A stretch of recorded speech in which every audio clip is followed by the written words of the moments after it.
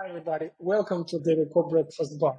Here we speak with different people involved in the business landscape, share their expertise, delve into the latest tech trends, and explore the ins and outs of IT outsourcing. I'm Oleg Sadikov, and today I'm excited to have Rick Burgess, an experienced executive with a demonstrated history of working in the financial services industry. Don't forget to subscribe and hit the notification bell so you don't miss new episodes. Hi, Rick. To start, could you tell us a bit about yourself and your professional background? Sure. Winding long journey. As I get more gray in my beard, my experience gets longer. Started on the trading floor at the CME. I had a couple, series of things. I traded some currencies, some bonds, some interest rate products, things like that. I ended my career down there when it went electric, and I went upstairs and basically started a pseudo high frequency trading system, which I sold to a bank. At that point, I didn't know what I wanted to be when I grew up, so I went into financial service, got a little ball of money that I earned from the buyout. I realized I hated it. I wasn't sitting behind a desk was not cut out for me at the time. So I became what's called a wholesaler. And that means I go out and sell financial advisors my services to sell to their clients. And that was a lot of fun because it involved getting on planes and eating with people, talking to people. And that's what I do. I love talking to people. So I learned a lot about business structures and how people run their businesses in financial service predominantly, but a lot of other things. And then I got caught in the 07, 08 stuff, and we were bought by a little firm called Prudential, and Prudential didn't need another wholesaler. So I went off and created a firm called Connect Lending, and we grew that to be the fifth largest alternative lending platform in the country. And my partner and I sold that, and I, again, moved off, and the stuff we had learned there, we took some of that knowledge of processes and paperwork and what we had to do, and we built Forms Logic. And so Forms Logic ends up being a passion of mine because it solves a real problem. And the fun thing in business is you got to have a problem to solve. You don't wake up in the morning. So that's what, in a 30,000 foot view, that is who I am and what I am. That's amazing. Great experience. Could you share a story that highlights a significant challenge you faced in your career and how you overcame it? Well, I mean, if you ever wake up in the morning, you find challenges every single day. Especially if you're a business owner. Yeah, especially if you're a business owner. Sometimes you don't go to sleep. Sometimes you work right through the night. So, it depends on the challenge. One of my most significant challenges was growth. When you start growing and you start having to turn over what you do because you're passionate about it to some of your staff, you expect them to do what you do, but they don't. They are there because they believe in the company at the beginning, but paychecks, right? They're there for earning a paycheck for their family, So my biggest challenge is turning over responsibilities that I started and built and crafted, and I think are the best in what I do, turning them over and watching them grow and morph and change into what somebody else is doing. Probably one of my biggest challenges is letting go. And as the company has grown, now there's people that give other people tasks. I'm 2, 3, 4 removed now. So my problem now is when I look over at a process and 2 people are doing the same thing I used to do, I look back and go, why is there 2 people? And they explain to me that now that we're bigger, things are changing. And I'm like, okay. So that is probably one of the biggest challenges is success, right? It's so horrible to say it that way. But once you get over a certain hump and you're not everyone's a startup at all times because, until you're IBM, everybody's a startup, is letting other people and processes help you grow. How many people are in your company? Right now, I think we're at 18 or 19. A lot of that growth has come in the last 2.5 years. So a lot of coders were brought on because we have 5 years worth of backlog work to do. You start with an idea and you start growing, and then improvements happen and you do things, but then you have to go back and you got to solidify all of it. So it's not built on bad code. So we're constantly in the process of redoing things that we've done 10 years ago that weren't built to have 6,000, 7,000, 8,000 clients on it. Wow, great. With your extensive experience, what changes or trends do you foresee shaping the future of the financial service industry? I'm going to say the canned phrase AI, because AI is going to change everything, right? Until you realize that in financial services where we play, broker dealers, registered investment advisors, custodians, things like that, no AI is going to write a program because some of these programs have never been written. So AI is great at taking things that have already been done that are public and bringing it forward and helping you. The problem is when it's never been written before, you have to go do that. There is no AI that can help you. At this stage. At this stage, right. And that's true. But again, that's a great conversation point of at what stage do you believe that that ghost employee that's not real kept your best interest in mind and didn't expose something that they weren't supposed to expose? At the end of the day, you as an owner of a business are responsible for every single thing that happens in your business. So AI is a great tool to start a process. And it's really been good for note-taking and time management and things that are not mission critical. But, there are people now where we do marketing. When I get the one thing they say is don't let AI write your scripts or your marketing or PR because it'll say things it's not supposed to say. So it's not there yet. I will say in the way that you clearly recognize that it's done by AI, and that's a problem. Yeah. That's additional to what you're saying. But the good news is if you're an inventive person and you're solving a problem, that problem is there because AI hasn't figured it out yet or somebody hasn't figured it out yet. I mean, we fill out forms and we do workflow processes, but the fact is that should be child's play for an AI. The problem is there's so much sophistication in what we do.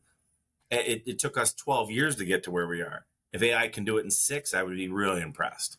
Who knows? Who knows? Even half a year ago, okay, not half a year ago, 1 year ago, I wouldn't say that it's possible to do something similar that Sora does now. So the one thing I laugh about is you listen to those at Stanford, MIT that always audits the new chat GBTs and all that. It's getting worse and worse at basic math. It's getting great at doing other things, but it doesn't like math anymore. Math never changes, but why is their answers changing? It's not perfect yet. And, I keep telling people AI is only as smart as the coders who wrote it, and the ability to have as wide of a net as they'll let it cast. Okay. I hope we can talk in a few years to see where it's... Well, we'll see. Maybe we'll be talking to each other via AI. You'll think you're talking to me, but you won't be. Who knows? See in the metaverse. That's still a thing I heard too. Okay. It could be, but I think it didn't go as well as Meta planned it to go. Let's be honest. Well, you can plan for things to be better than current hardware, but until hardware catches up, until people like me die that didn't grow up with a headset attached to my face, I'm never going to walk into a department store on the metaverse trying to pair pants that I can't feel. So until that changes, people like me die, there's a whole generation that won't embrace it, and we're the ones that write the checks. So that's a bit of a problem. How do you navigate the scarcity in the highly competitive fields of AI and data analytics? And what strategies have you employed to attract and retain top talent? It's a great question. What I usually tell people is I'm a data company with a forms problem. So, it's somewhat humorous, right? This was amazing. People chipped in things to make words, right? Then they grabbed pens and pencils. And then there was this huge step forward where they put it on the web and they called it a PDF. That's still akin to chipping with a piece of stone. So we and a bunch of other firms have taken that step of saying everything that you write or every box you fill out is a data point. And if you can normalize all those data points, you have something to work with now. And you have some data to work with now. So the interesting thing is what we do now isn't necessarily just filling out a form. It's using some predictive analysis of what's going to be on the form.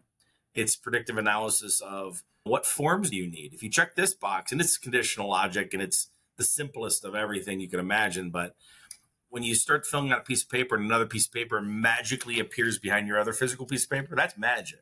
Online, it's just called a business process. So things that we take for granted that we do are sophisticated these days. Now you take all the data you have and you can run analysis on things like, how many times do I say in this podcast? How many times do I put a comma where you're not supposed to have one? Things like that. So there's data, and what we talk about is data in between the data. How long did it take you to fill out your form? Is it actually a data point we keep? How many times did you write something, hit save, and then go back and change what you already saved? Now people look at that and say, were you lying? Were you changing your questions based off answers further down in the form? There's a lot of things that are happening on forms now that you can never do on a PDF or a piece of paper, but only do in a web environment. Understanding that you have had experience with outsourcing, could you shed light on how your development team is structured? Specifically, how do you navigate the dynamics between in-house talent and outsourced resources to ensure seamless collaboration? Right. So my partner, Fred, taught me a long time ago, when you outsource, you save a lot of money, but you don't save a lot of time. And he explained that to me. And I'm going to say things that I know sometimes aren't politically correct because I just don't do that. When we outsourced to the traditional, what you would think of as India, those sorts of countries, we started there to fill out reports, to build things that we thought were very simple. There's data, we want it in a certain way, and then you send it, right? The problem was my partner told me, he's significantly more adapted coding than I am. He said, I'm going to teach you a lesson, Rick. You go deal with this report. One report we're generating, right? It took me almost 4 months of twice a week meetings to get one report near what we would consider completed. And it was things like spacing. It was things like punctuation. Do you want commas in your numbers? That wasn't specified. So you have to go tell them. You have to put a $sign. You have to put a comma every 3 going from the left, all that kind of stuff. And the lesson I was taught was, sometimes you have to write the requirements offshore so specifically, it might have been worth your time to just do it yourself. Because if I got to go to the detail of telling you put commas in numbers and things like that, that's problematic, right? So that's one. Now you get nearshore. Now nearshore is, English-speaking countries that know what we do, no commas. But the problem we get now is we still get people that don't know how our addresses work. So we have to spend time working with addresses and working with phone numbers that you don't need a country code if you're in the United States, stuff like that. It sounds really trivial, but that's time. That's time and effort you spend on things, and it's buried in code that will show up 2, 3, 4, 5 years later when you don't expect it to and blow something up. And then you got to dig for a day or two to find it, right? So the nearer you can get to people that are commonalities of language and understanding of just general things you do, the more time you save in having to teach them or audit their work. So for us, all of our coders are English speaking. They write in what's called Scala, which is the code we write in. We are fortunate enough to grab some of the most top talented people that write in that code, and they're very good at communicating. So, we have things where we do virtual stand-ups because no one's in the same office anymore. Everybody's outsourced. COVID changed rules. Oh, yeah. The landscape has changed. But at the end of the day, they are talking together, and we do these little mini groups where, we have a guy named Vlad, and Vlad's our CTO now because he has proven himself the ability to be a mentor to other coders. And the way it was explained to me when I first started was, I can take a smart person and make him a coder. I can't take a dumb coder and make him smart, right?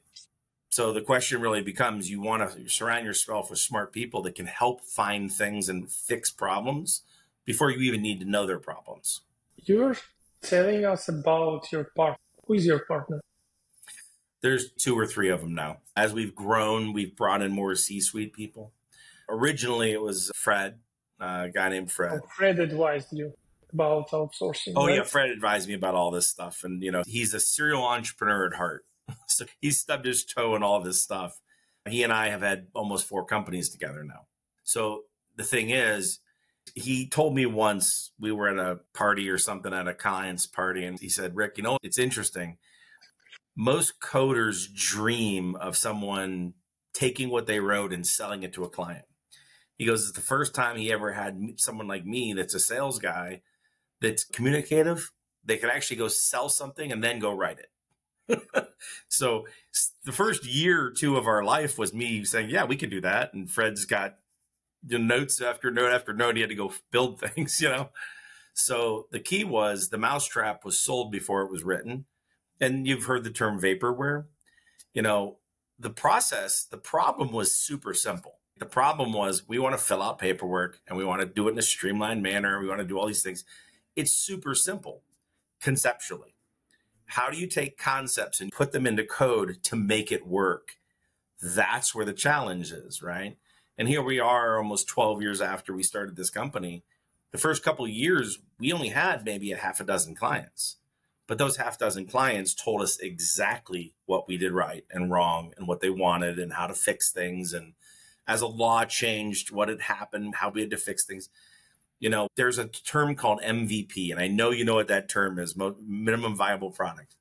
It chills my spine when someone says, just get to minimum viable product. All minimum viable product means is you think you can now charge a client. And I tell people all the time, go get a client, give them the product for free. Get your first client for free. They will absolutely tell you how horrible your code is, how bad your process is, how bad your UI, UX is. They will tell you all of these things. That is what most firms pay for. They pay for them to tell them how bad things are, right? Just go get a client. They'll tell you. Yeah, it's called audit. There you go. Or beta testing. Right. And the interesting thing is I now have a lot of clients that tell me what I do right and wrong. Some are fans, some are not fans. And the way we've built our company and why we're growing so fast is very simple. I give every client that requests something, right? I say very simply, I don't want to make any money on that upgrade unless you don't let me share it with everybody else. Then I have to make money on that time and margin, right? So if you were to tell me your shirt needs a collar, right? Super simple. It's a great request. I think everybody should know that. Everybody should have that option. So when we build something, we turn around and we basically offer it to every new client and every old client. Because some of the best processes we have were from one person telling us their problem and how to fix it. And then we back it in to all of our clients and they go, that's amazing. We would love to do that.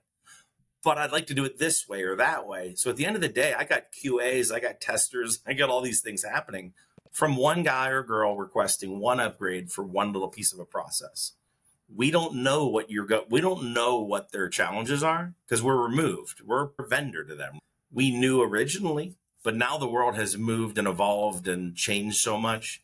The simplest of things like, hey, can you integrate with this little piece of software is a massive win for us. So get a client. They'll tell you exactly what you should be doing. In your opinion, what are the main advantages and disadvantages of IT outsourcing, and how do you navigate these factors to maximize the benefits? So if you have something that doesn't require independent thinking, and this is that whole onshore, offshore, most people that are coders offshore, they don't want to make decisions. They just want to pound code and they want to get to an end result to deliver something. So if you ask them, hey, there's this kind of process that we're looking for you to build, that can't be offshored because they don't understand. I think this is the goal that we have to get to because it'll end up being over here or over here, or they won't start at all. So things that are very, very specific and very easy to understand. Here's the goal, here's the steps, here's the end result. That could be offshored because there's an easy to follow process and template there. The moment you introduce something that has to have free thinking in how you build the code and how you get to the end result, that's when you run into offshore problems and outsource problems.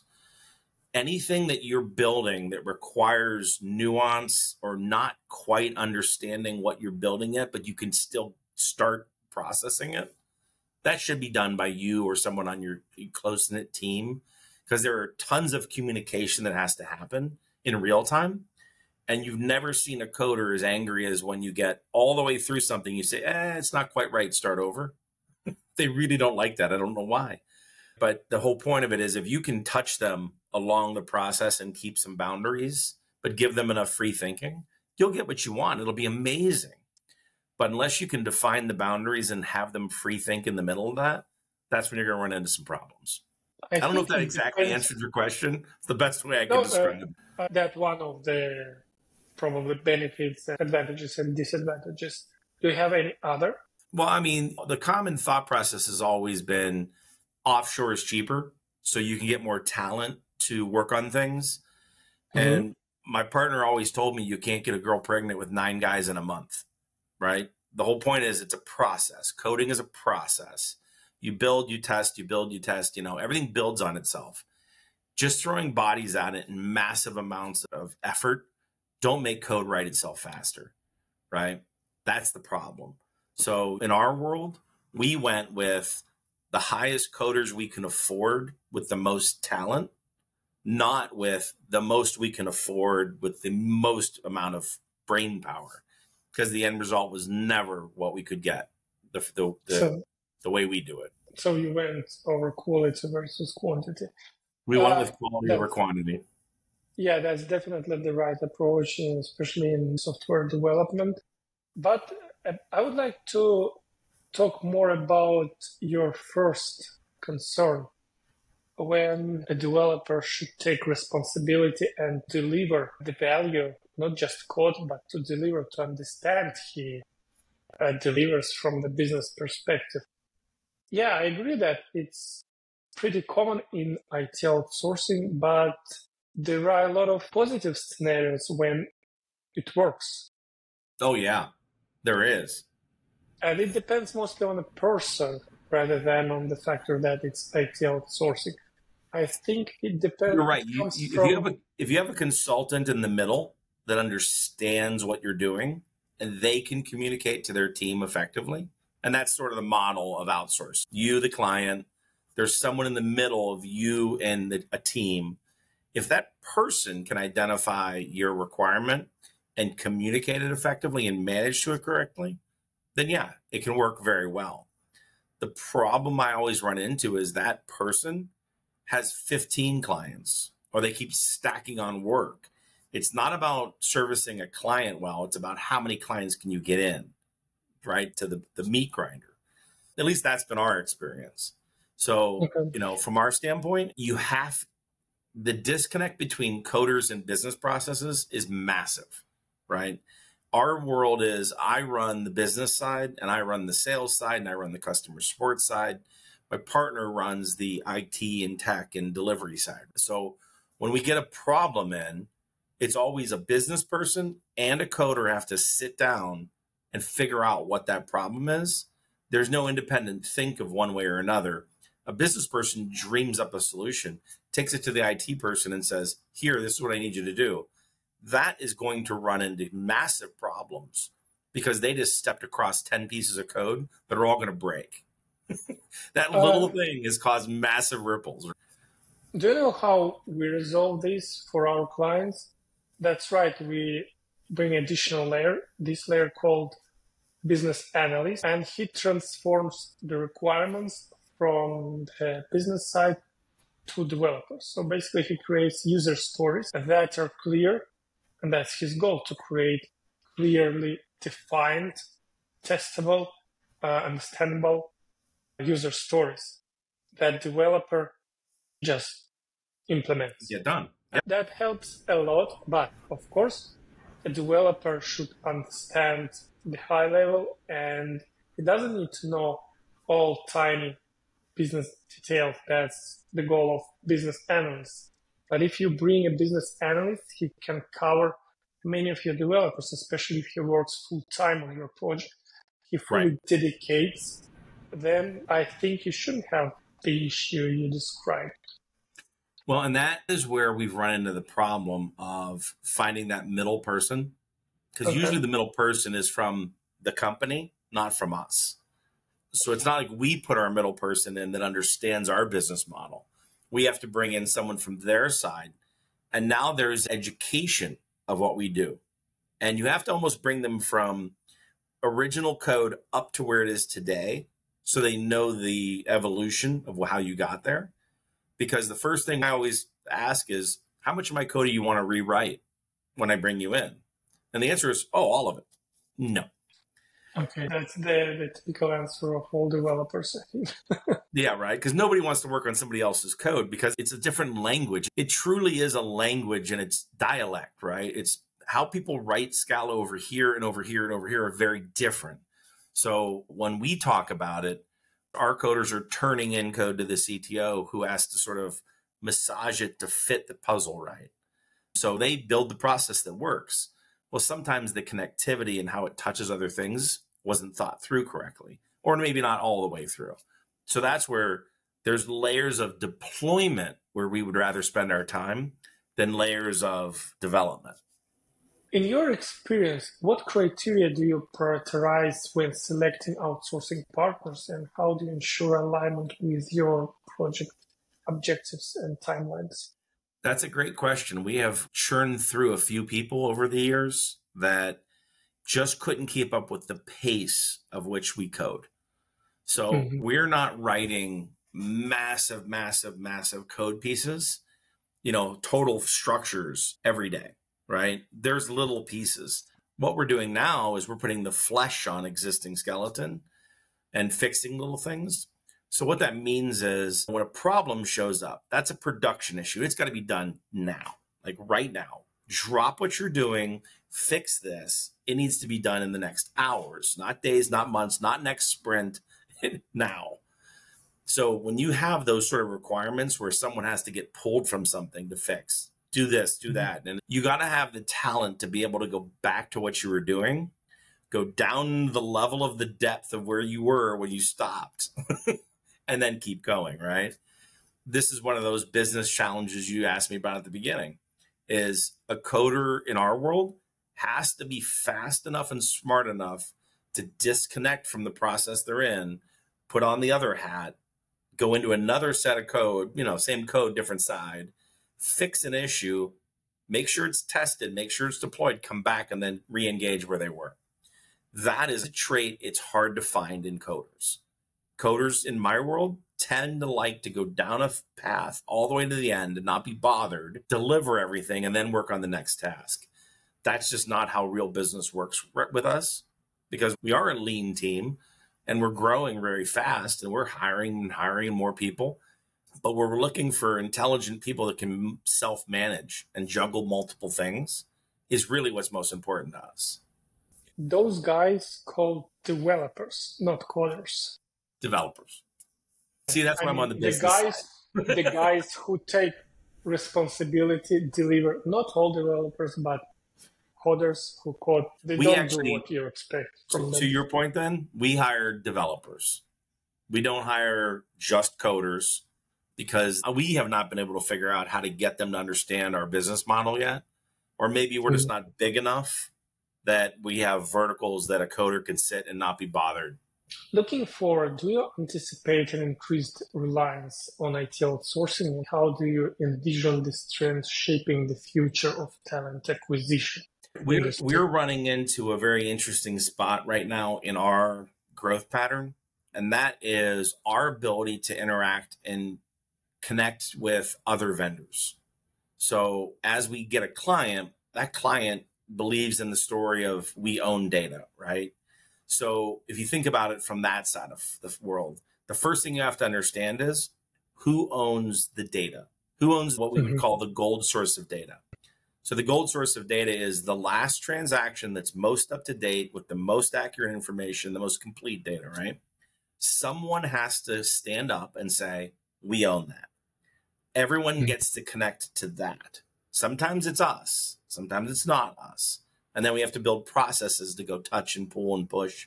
But where we are today is, a great example is CRMs. There are financial service CRMs. Wealthbox and Redtail are two big ones in our world. We've integrated with both of those firms.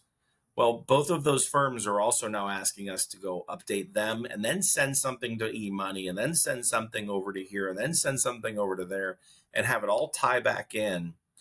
And what you're talking about now isn't just filling out paperwork.